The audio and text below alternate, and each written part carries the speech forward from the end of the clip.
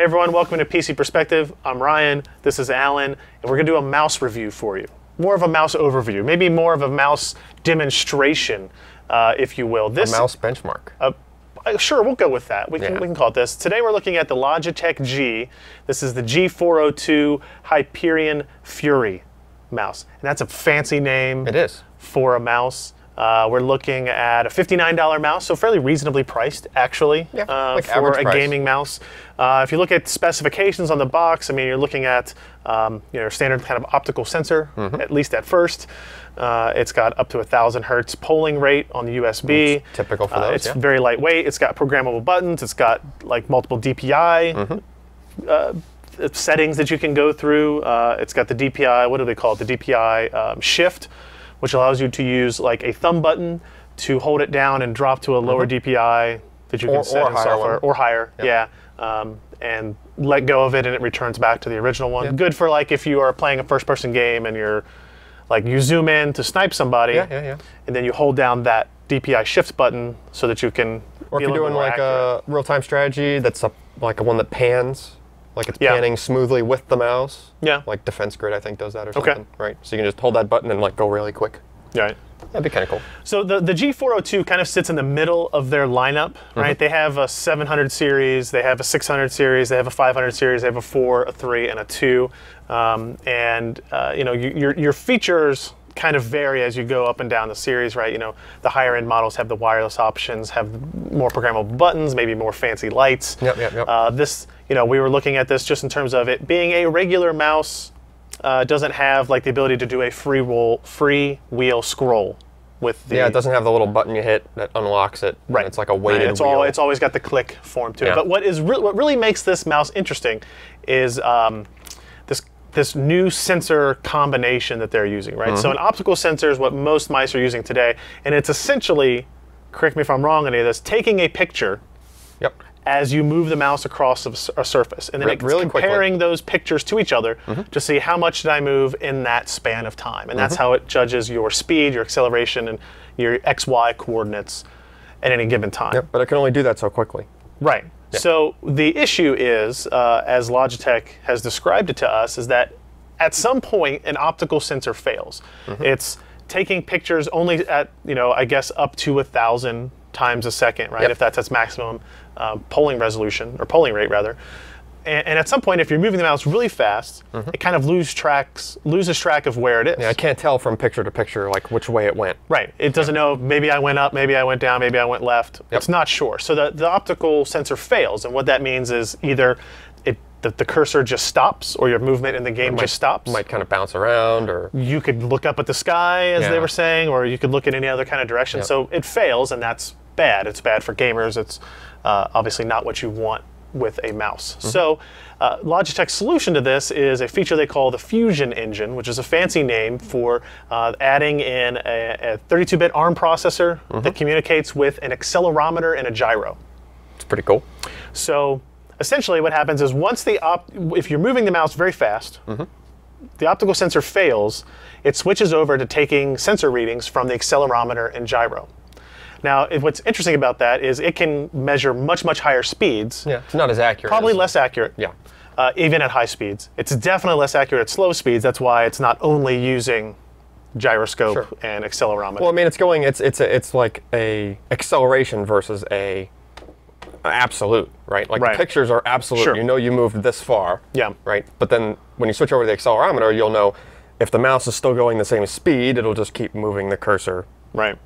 Until it slows down enough, back enough. And then it will, once it slows down enough again, the optical sensor comes back into play, and it becomes, it's doing its standard picture taking and information there. So that's obviously the killer feature for this. They call this the world's fastest gaming mouse. They can measure up to 500 IPS. Actually, I think they can, which is inches per second, 500 inches per second, which is 28.4 miles per hour. Yeah, I don't think people are actually getting that fast. Probably not. We're going to test that here. That's why we have this giant. What mouse pad am I looking at here, Alan? This is the Ripper XXL. Okay, and how long is this? 36 inches? 36 inches by 18 inches. 36 by 18. Clearly, it's taking up the majority of my workspace here. The idea for this is you have your keyboard here on it. and then you have a big mousing surface. But for us, there are gamers that run in low DPI, right, and they have relatively large mice. Right. We're trying to do extreme test here, but like, so we'll talk about like what the use case is it for after the demonstration. But inside the Logitech software, which we have brought up here already, is the ability to test some of these things. So first we'll show the Logitech gaming software is pretty good. You can set profiles either in onboard memory or to launch based on the game detection. You can change all of these buttons and what they do. You can change your available DPI settings. You can go up to 5. It defaults with 4. Change your polling rate, reporting rate. How does the button for the what's the name of that button? Just like the DPI shift. Yeah, button. DPI shift. Like how does that work in that interface? So you see like the orange. That's what it would come down to. Oh, okay, right? And you can move that wherever you want it. Yeah, you can move the orange to wherever you want, and that will kind of adjust it. That's cool. We have the ability here to adjust the lights. It's kind of hard to see. Maybe if you look in the overhead camera, you can see the overhead. We have a lit up G here. It pulses. They call it breathing. It's breathing. It's not pulsing. It's called breathing. Okay. And also you can adjust like the lights as you shift DPI. You can see those a little bit there. Yeah. Whether or not they stay on or go away. On older Logitech mice, they were just on all the time. Yeah. So that defaults to like a timeout, like after a few. I could see it being annoying if it was on all the time, if it were on top. Like where you saw it all the time, but it's on the side, so it would be less useful. But either way, you get the option there, so it's pretty nice. But this is the part of the software that we really like.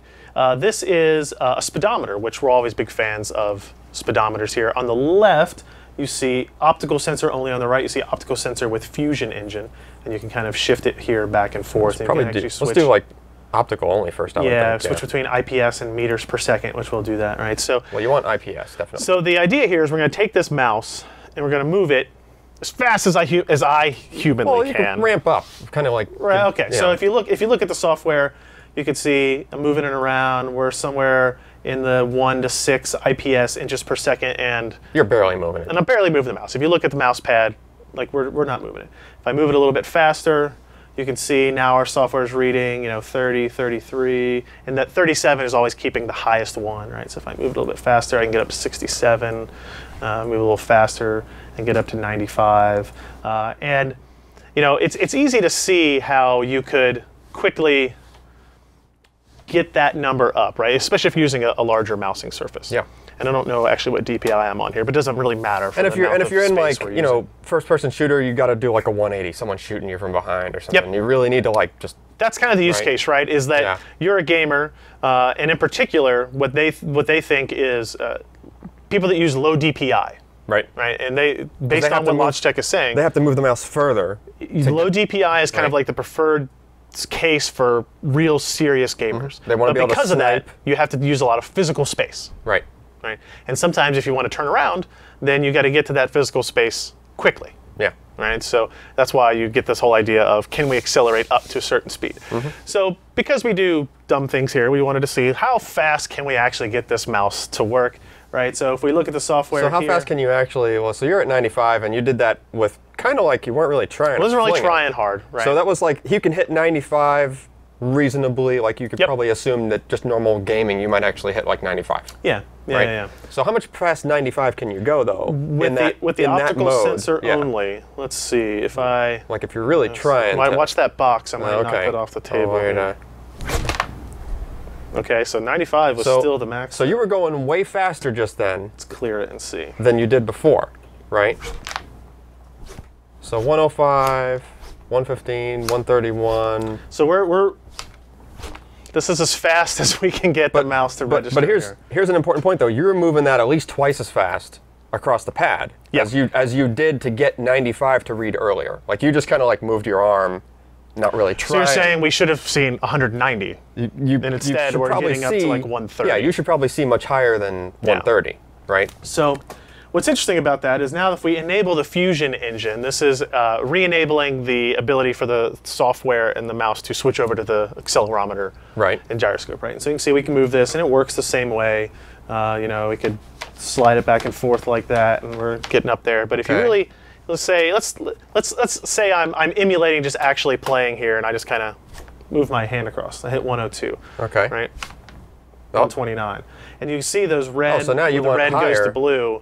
Okay. That we're already at the level of what we did without the Fusion engine. So let's do something dumb here. Let's. Wow. 256. I think, what was my record before? 270? I think the fastest I've ever hit I think was it's because this, I think it might be because the Fusion is able to kick, you were trying this at your desk and weren't able to get that high. So on our standard, kind of a standard size, was actually a Corsair MM400, so it's a big mouse pad. Yeah. The problem is you run out of space on that. Right. You need a lot of space to accelerate to get to that. To get to such a high value. Clearly, okay, so one, I am not a professional gamer. Clearly, if you've watched any of our game streams. Two, this is kind of an excessive amount of space that even a professional gamer would be using. Clearly, I guess you could just have like one of those hand keyboards here, and you could use this whole surface for mousing. It seems unlikely. That'd be a serious gamer right there. It would seem unlikely, and even at the lowest DPI, I'd be curious.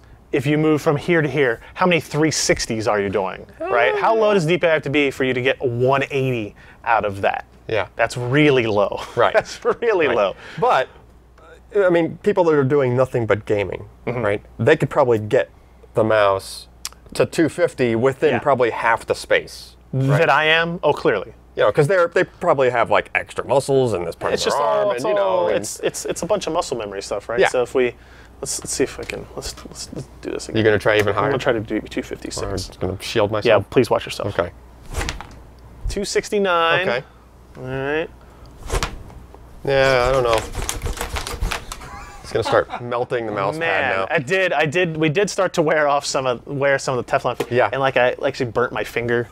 Move it like my finger was actually touching the mouse pad at some point. Too much friction. But yeah, I mean this is, and yeah, I'm accidentally hitting buttons and stuff as well. 275, new record. All right. New record.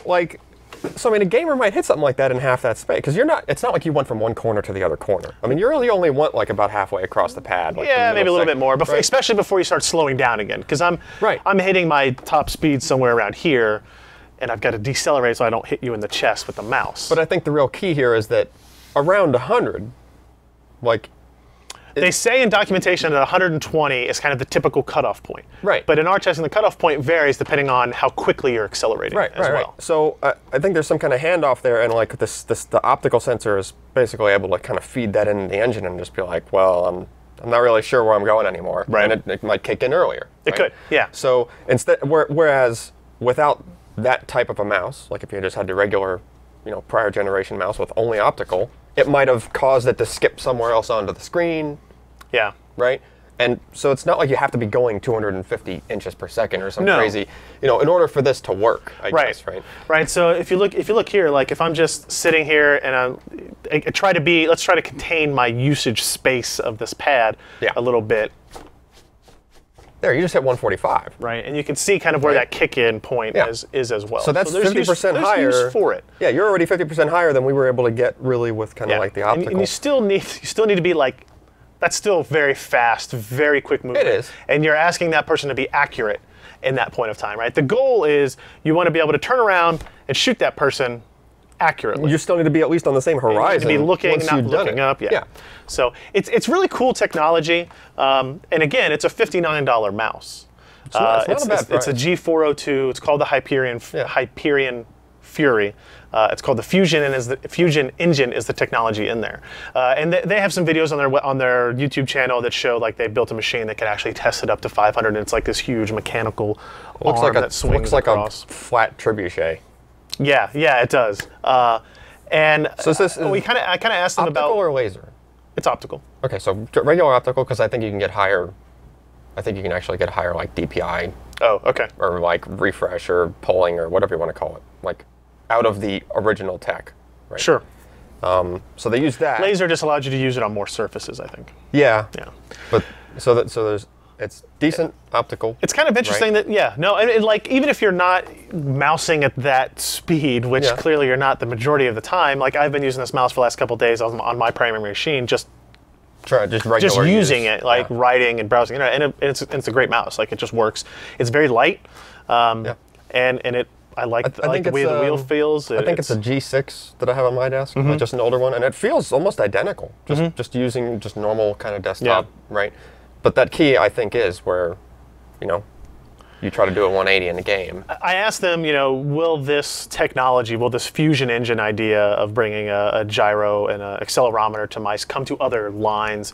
And they said, maybe. It really depends on what the reception is of this, right? This is kind of, they put it in the middle price point, trying to see how many people would be interested in buying it, right? $60 is a really easy purchase for a mouse, I think. Yeah. And like I said, useful for other gaming. It has, lots of buttons that you can tweak and move around. You've got 2 thumb buttons over here. You've got your DPI buttons over here, DPI shift. So there's a lot. I think there's a lot to like about it. Yeah. Even despite that fact, but even if, I think it's pretty cool to just show off and run like this. How fast can you move your mouse? They got rid of the weight cartridge thing. There's no more weights on it. And I think that's like a higher end, again, like maybe you get into 76500 series stuff. Right. You get into more of that. It's not available in wireless. It's wired only. Yeah. Which kind of makes sense, I guess, as well. So I really like the mouse. I think it's shipping later in August, just not too long from now. I think it's a tricky thing to figure out what the uptake is specifically, because of that engine, though. I'm sure it's going to help people. Yeah, if you listen to their videos, they basically say if the optical sensor loses, if it breaks down and it fails, it's only really doing it for like a 1/10 of a second. Right. At the most, right? But that 1/10 of a second is important if you happen to be in the middle of one of those 180-degree spins. Yeah. Right, and that's obviously when it would kick in and when it would be, it would actually help create an accurate tracking. The mouse would still roughly know where it was going during that 1/10 of a second. Yeah, it doesn't go blind. Plus, hey, if you're just bored and you want to challenge your friends to the fastest mousing contest, you could buy this mouse and do that, right? So you could, see, 267. That was on the first try, right? 277. I feel like I should move.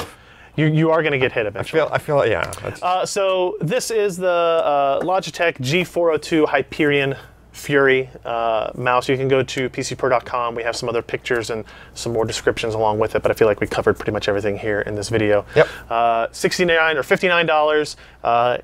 If you're going to try to utilize it for that, maybe you get a bigger mousing surface than you're used to having as well. Like the Ripper XXL for some reason. But thanks, guys, for watching. We'll see you next time. See ya.